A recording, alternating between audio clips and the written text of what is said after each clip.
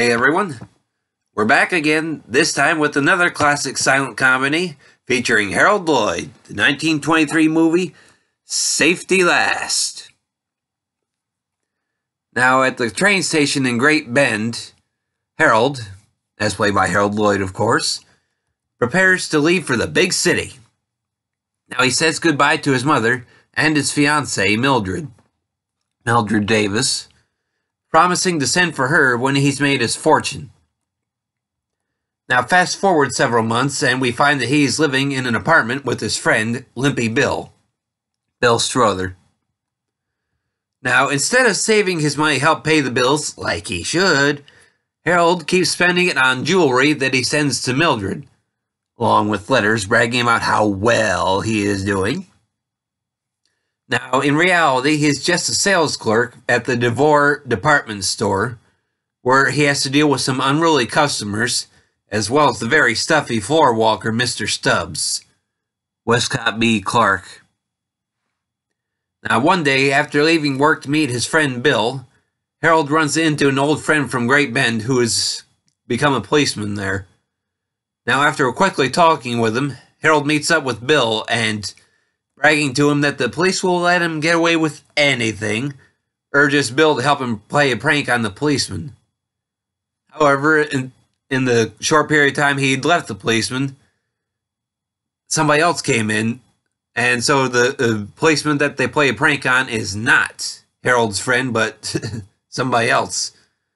Harold is able to realize this quickly and hide before he's spotted, but Bill isn't that lucky and has to run away, and ends up climbing one of the nearby buildings to get away. Now the policeman, Noah Young, vows to arrest Bill the next time he sees him. Now more trouble comes for Harold with a big sale in the department store, with some very unruly customers getting him in trouble with Mr. Stubbs.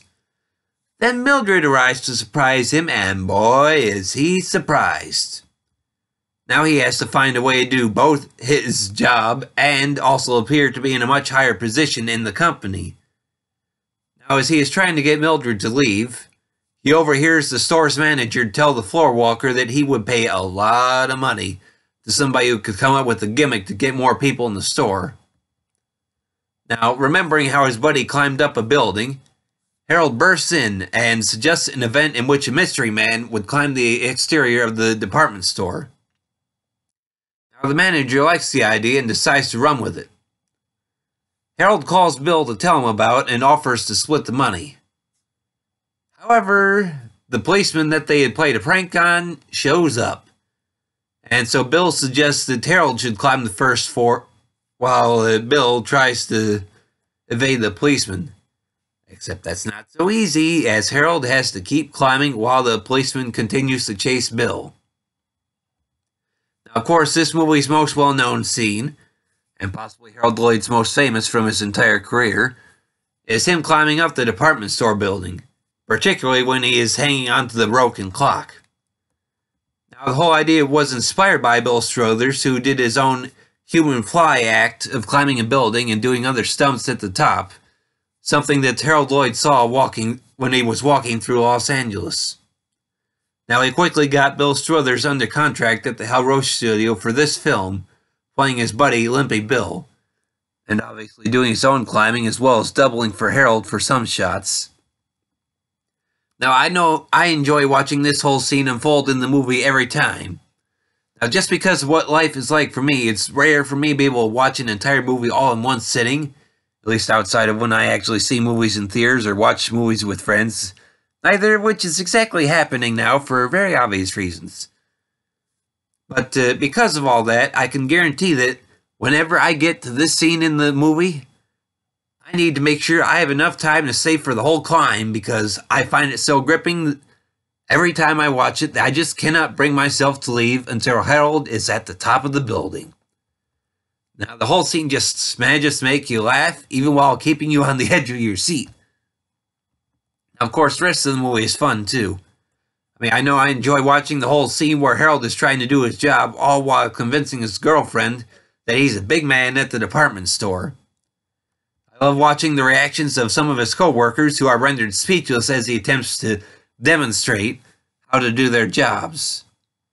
Then the follow-up, obviously, is he tries to appear to be the general manager when Mildred makes that mistaken assumption. His methods of getting past his co-workers, not to mention the general manager when he returns to the office, are all hilarious. Just easily a lot of fun to see here.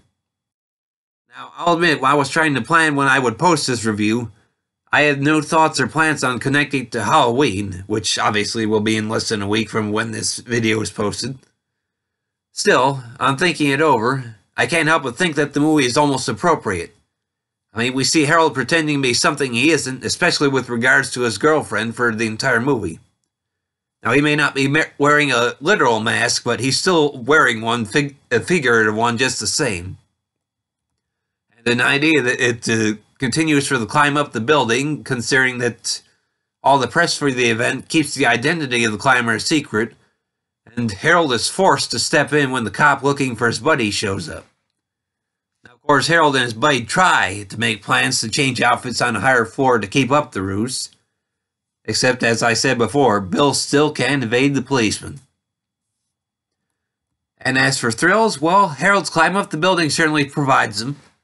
They may not be the same as dealing with monsters or being stalked by serial killers or whatever other types of Halloween movies you can think of, but I think it works well enough.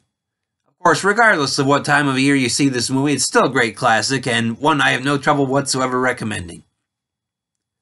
Now, this movie is available on Blu-ray and DVD from Criterion Collection and is 1 hour and 14 minutes in length. Well, that should be all I have to say on this one, everybody, so thanks for listening, and I hope you keep tuning in for more.